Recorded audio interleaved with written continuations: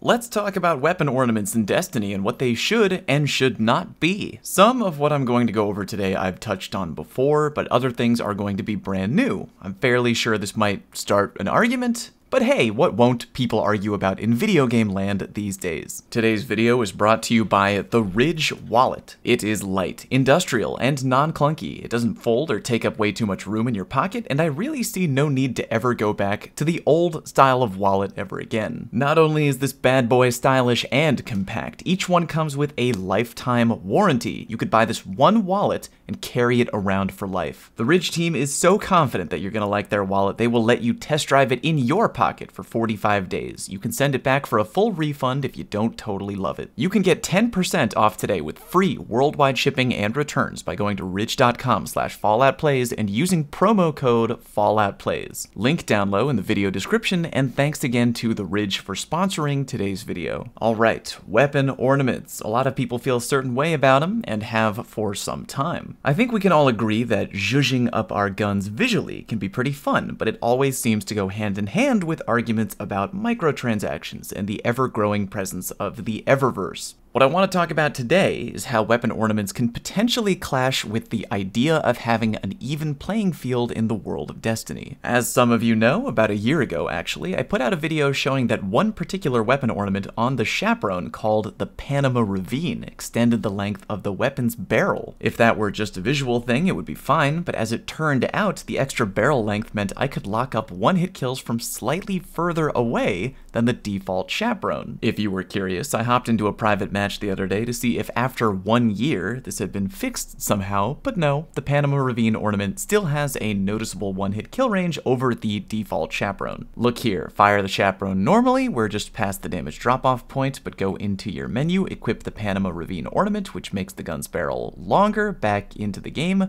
with neither me or my friend having moved, and bam, suddenly you lock up the one-hit kill. Now, realistically, in-game, the odds of you hitting this exact distance from you and your target on a routine basis in PvP is low. You shouldn't expect the Panama Ravine Chaperone barrel to help you out every single game in Crucible. That being said though, it still creates a scenario where I'm literally never going to take off my Panama Ravine Ornament, because why would I? Even if there's a chance that I'd get killed because I was using the default ornament, why take that chance? Why not just permanently take the weapon ornament that confirmed performs better, just in case you find yourself at that exact perfect range where you need a few extra inches on the barrel to lock up the kill? Same story with the Polaris Lance, by the way, another weapon I ended up testing last year. Confirmed that the Bray Legacy ornament lengthens the barrel and can give a tiny bit of extra damage at longer ranges. Tested the other day, yup, still a thing. So, as I mentioned, I covered all of that a year ago.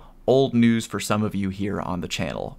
But I got a tweet out of the blue from a dude in the community that mentioned the Cold Denial weapon ornament and how it may affect zoom. I hadn't unlocked it from my season pass at the time, and normally I probably wouldn't do this, but hell, Beyond Light is delayed until November, and I got nothing better to do. Anyway, he's partially right. I noticed right away the Cold Denial ornament called Dark Waters really changes how things look when you're ADSing the gun. Here it is compared side by side with the default Cold Denial. I'm at the exact same range in both pictures. The OG Cold Denial scope has a thicker red dot, and the U-shaped window of the scope is much closer to the target. The Dark Water scope has a smaller red dot, and you can see much more around your target within the scope window. It almost looks like our eyeball is much closer to the scope itself. It's cleaner. As it turns out, it doesn't affect the zoom of your scope. After swapping back and forth between the two multiple times, which I can show you here, the size of my enemy never changed, meaning the zoom is the same on both. It's just the scope of the ornament that is wildly different and weird. And the funny thing is,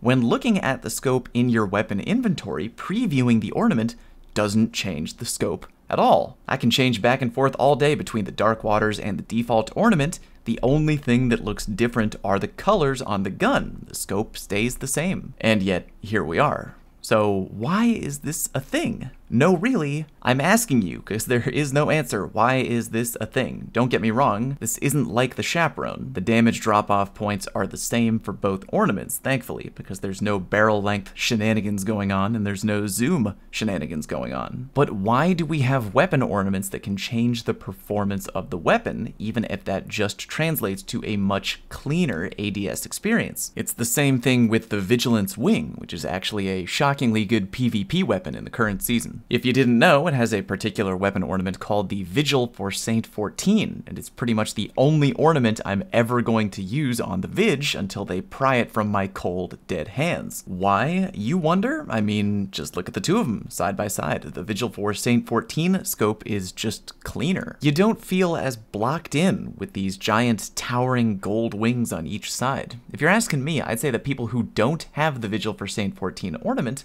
or the Dark Waters Ornament are actually missing out. Yeah, your damage drop-off point is the same, but if you're using a scope that is cleaner or wider, your experience with the weapon might improve overall. Normally, I wouldn't care about this so much, but you know what sucks? The Dark Waters Ornament for the Cold Denial isn't obtainable to all D2 players. You have to have the Season Pass in order to obtain it. If you're just a regular old D2 player, you're out of luck in that department. Likewise for the Vig Wing. If you check out this fancy website, todayindestiny.com, which has a pretty damn detailed section covering what is and is not available in the Eververse at any given time, we can see that the Vigil for Saint 14 ornament is nowhere to be found, meaning you can't currently grab it by paying silver, you can't currently get it via Bright Dust, and you can't get it via a mnemonic engram. Basically, you're just gonna have to cross your fingers that the Vigil for Saint 14 ornament might enter the Eververse pool in Season 12, which isn't until November.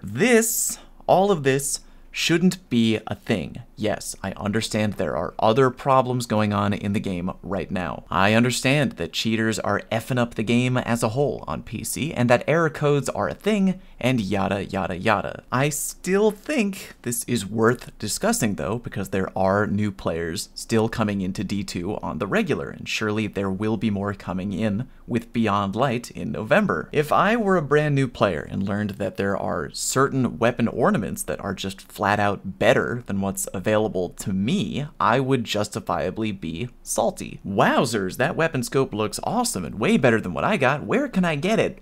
Sorry, Chief, gotta pay for the season pass. And I'm not trying to be a buzzkill. I think weapon ornaments are fun as hell. I don't always actively seek them out, but when you get a good one that really resonates with you, it feels good. Players should be happy to customize their Guardian and the weapons that they use. That should always be a thing, but what shouldn't be a thing is ornaments that do anything else other than change the appearance of your weapon. No changes to how the weapon might look when ADSing, and definitely no changes to damage drop-off points or where the bullet physically leaves the barrel of your weapon. Just make your weapon look different and cooler and unique, and that's it. Or, another option, if you're gonna give weapon ornaments unique properties, which I think could maybe open up some unique and interesting doors into variety and customization, you gotta make it that any weapon ornament that gives a unique property is universally available. No unique ornaments locked behind the purchase of a season pass. No exotic ornaments that can completely vanish from the Eververse for entire seasons at a time. And that doesn't mean all ornaments should be perma available to everyone forever, only the ones that potentially change how the weapon performs